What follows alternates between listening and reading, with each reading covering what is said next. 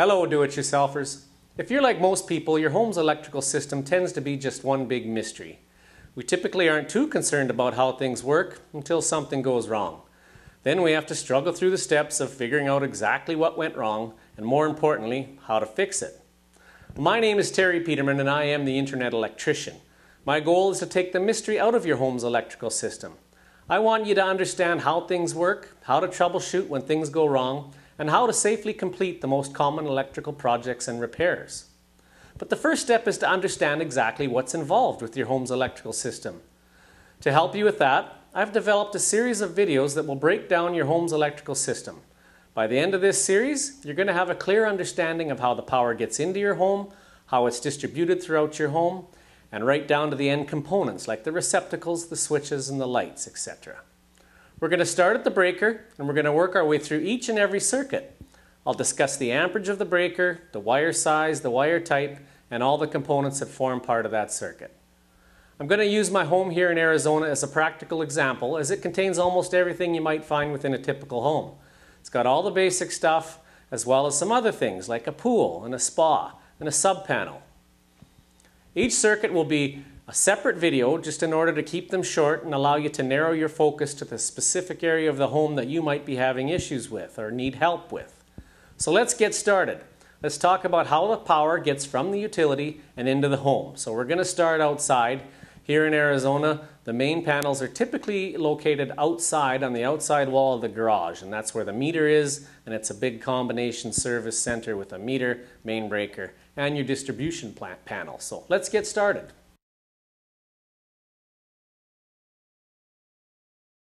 Here we are outside the house. This is the outside wall of the garage. The street is behind me. So the power is transformed in the big transformers and travels by the ductwork into each and every home.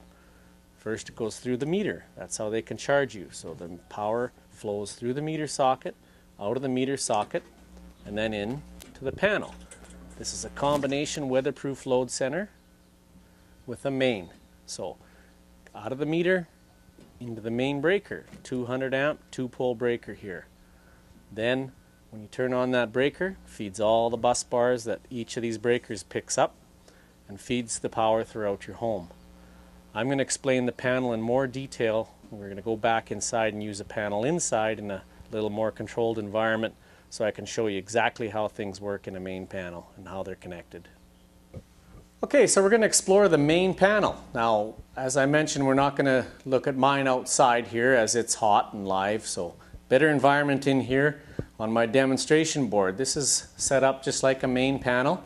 So it's got all the components of a main panel that you'll find outside. So we're going to take off the panel cover and see what we got. Okay, so I removed 4 screws. I took off the main panel cover. First thing you're going to notice is there's a main compartment here that has another cover to it. Below here is the branch circuits. Above here is your service entrance. The reason there's another cover here is because anything here and above you can't shut off without calling the utility, because that comes hot right off the meter. So let's open this up and explain what's happening inside here. So I'm zoomed in just as tight as I can to the main panel compartment, and what I'm talking about being live all the time is right here. These 2 wires come right off the meter base. So it feeds through the meter onto these wires, onto the line lugs of the main breaker. In this case it's a 100 amp 2-pole 240 volt breaker. Outside for the home it's a 200 amp breaker. Principles remain the same. So the hot lugs are on the lugs on this breaker, and it feeds through, clamps onto the bus bar, and then when you turn that breaker on, it livens up all the bus bars down in your branch circuit compartment, which we'll get to in a bit. Here's your neutral conductor that comes from the utility through your meter base, bonds the meter base or earths it. Then it also connects to your neutral bus bar here. We have a ground wire, whatever system of ground that's deemed suitable in your area. That varies throughout the country and throughout different codes and jurisdictions. Could be ground rods, could be ground plate, could be the structural steel in the building. It could be a water main if it's metal water main, depending on what year the installation was. But all different forms of ground that you might find. But here's your ground wire coming in through a bonding bushing, just to bond that or earth it. Then your ground wire comes back around here and ties on to your neutral bus bar. Then, in your main circuit breaker panel, that's the only place in the home's electrical system that the neutral and the ground are one. They're bonded or earthed together here, bonded by a strap. You can see back in the corner here, that's a metal strap that actually physically connects the neutral bus bars right to ground.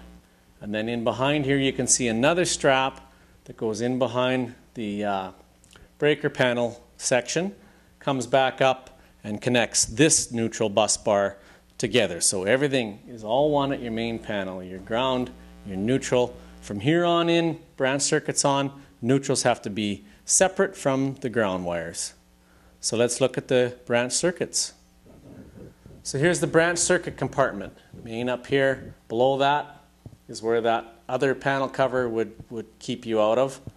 Branch circuits. Now, every one of the main, when the main breaker is on, it livens up these bus bars. It alternates. So say the red phase will be connected to the red bus bar here, here, and here, alternating. The black phase, 120 volt, will connect to every other bus bar here, here, here, and here. So that's why when you put in a 240 volt breaker, it goes across two bus bars to give you that 240 volt between the 220 volt legs. A single pole breaker can just clamp onto a bus bar and feed 120 volt. So there you have it. This is an example of a tandem breaker. There's two 15 amp circuits on either side of it and a 30 amp 2-pole in the middle. The panel outside is a little different. Every one is a single position breaker. No tandems like in this panel, but the principles again are the same. So in here, now you clamp a breaker onto the bus bar, it picks up the power, feeds it through to the lug. That's the load lug. And your neutral bar, all your white wires connect to the neutral bus bar, and all your ground wires connect directly to bus bars that are connected right to the panel ground. So just to wrap up this video on the main panel and all its components, we're going to talk a little bit about how the utility gets power to your home. They distribute power throughout the neighborhood or throughout the country, as a matter of fact, through high voltage. Now the higher the voltage, the lower the amps that will flow through that wire to get the same amount of power. So they use very high voltage, distribute it through the lines that you'll see coming from the generator stations, and they end up coming to your neighborhood. Now in this neighborhood in particular, the high voltage lines come in underground and they go to transformers. Now you'll see transformers about every 4th or 5th home. You'll see them in your front yard, or maybe they're in your backyard, or if your area is serviced from overhead wires, they'll be on a pole in your neighborhood. Now from that pole, that transforms that high voltage down to what we can use, which is 120/240 volt.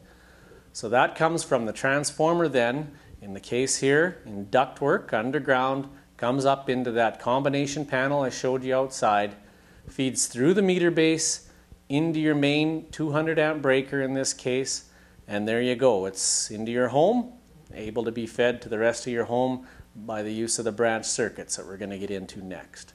So thanks for tuning in. I add new videos on a regular basis, so make sure you subscribe to this channel. You'll be the first to know when there's new and updated material both here on YouTube and on the website. Thanks again for stopping by. Don't forget to subscribe, check out what's here now, and come back often. Thank you.